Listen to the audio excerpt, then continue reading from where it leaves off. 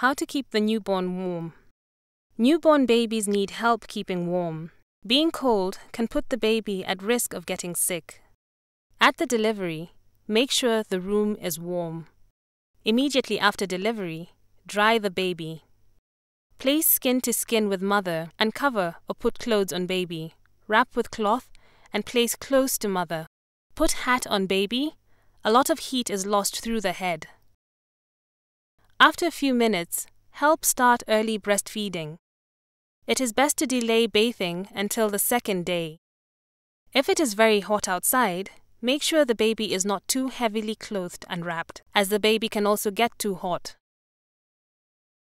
Once at home, it is important to keep the baby well clothed and covered and close to the mother. It's good that he has a hat on, the sweater, and he's well covered. It's also important to keep the baby close to you, as it will provide warmth to the baby. Okay, yeah, but you're doing a good job.